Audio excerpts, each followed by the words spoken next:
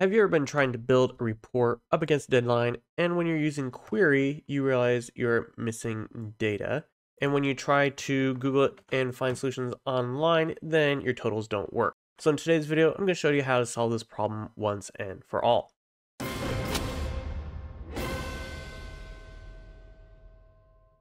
So let's jump right in. So first of all, why is data not showing up here? So the reason why is because of data types. So I'm not going to go into a ton of detail, but basically we have different data types. So text, numbers, and then Boolean. And so Boolean can look like this, true, false, or it can be checkboxes. And so what query does is it looks at your column and determines what data is there to determine what data type it is to display accordingly. So for example, here we have these two numbers. So we can leave these two alone, and I'm just going to take this NA and I'm going to replace the rest of these.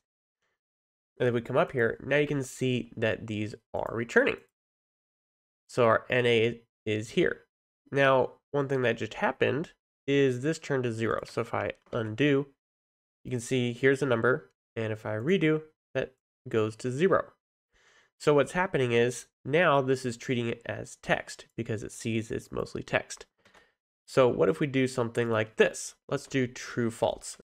And now if we look, let's just delete that extra one. Now there's nothing showing up, and you can see that we have a number and a text. So it can read the number as text, and so it can be a text of 2044, but nothing is going to show up now unless we change one of these to true or false. So that's just showing you those data types. So I'm not going to go into more detail on that. So let me jump in and show you how to fix this. So the easiest solution, if it works for you, is to use a filter formula instead of the query, and then we'll just reference these, and then take our sales rep equals our sales rep dropdown.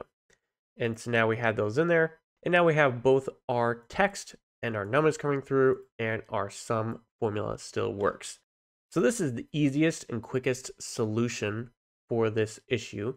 Now, one thing that may come up is maybe use the query to pick certain columns. And if so, you may be wondering how you can use filter to do the same thing.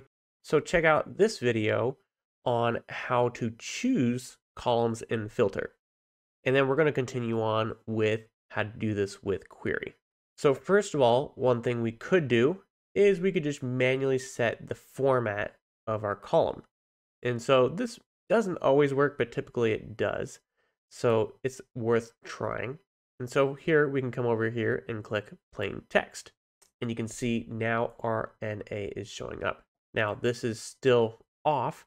So what we could do to resolve this is put array formula value. Now, before I put this sum in here, let me just take this out real quick and just show what shows up here. So we have 2044 and 4596, and then we have this value error because they're not be parsed to a number. So what we need to do before we do that sum is put this if error around it, and that just turns it into a blank. So in other words, it's kind of like what our query did originally before we put that text formatting. But now we can put that sum around this, and it shows up just like that. So you can do the same kind of idea if you're using a sum ifs or average ifs and things like that as well to turn it back into a number. So that's one way you can do that. And this solution will work on any of the ways that you may turn it into text.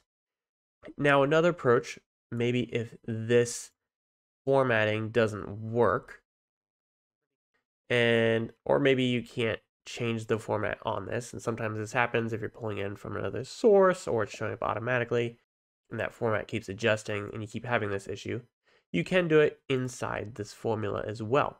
And so you could do it on the whole range. That's just going to be the quickest way to demonstrate this. So again, we're doing array formula, and just like on the sum, let me explain the reason why we're doing this is because we want this to apply to the whole range we're looking at. And so what we can do in here is do to text, and then come in here, close this out. Now, the one thing we need to do here in this query is when we do this, we no longer have A, B, C, D, etc. Now it's just reading as a custom table. And so we do need to now change these to column references here like this. So column 2, column 3, column 1 equals. And so now this is working. And you can see our total still here. Now, if we go back to our original sum, you'll still see we have 0 because, again, this is text. And so this is really the only way to have both text and numbers show up in this circumstance. Now, one thing you can do as well is only do certain columns with to text, because you may have something like a quantity field where you don't have any text. And then you have maybe an amount or some other field where you have both text and numbers, and you want both of them to show up. So in this case, what we're going to have to do is similar to what our filter method looks like to choose certain columns. And so what we do then, we do something like B9 to C, comma, and then here we'll just do it on this one column. And so you can see now that shows up. And just let me explain what we're doing here. So these are called array literals. And so we're creating our own little table here. We can see this is working just like as if we had formatted this as text. So this is a way you can do where maybe you have another field in here. You can exclude fields, and you can even do a custom mashup of where you want those fields. If, for example, you had E9 was maybe your quantity field. And then we can also add that here by doing call for. And so now you can see those show up there. We can change that format here, just like that. So you may be wondering with that, well, could we just change the format here? And so we can change this, and let's try our sum. But it's still showing up as 0 because we can try to format this as a number, but this is already declaring it as text. So that doesn't work. But that's how we can include multiple columns, sum with numbers. So if we just do something like this sum on this one, that one will add it up because these are numbers. They're not inside this text. So we can show you real quick. We need to add this one as text as well. We can just change it like that. And now this is showing 0 as well because this is now text. So you can split up your columns in whatever order that you choose in order to get the results that you need. So I'm just going to take this one off for now. So that's how you can force everything to show up.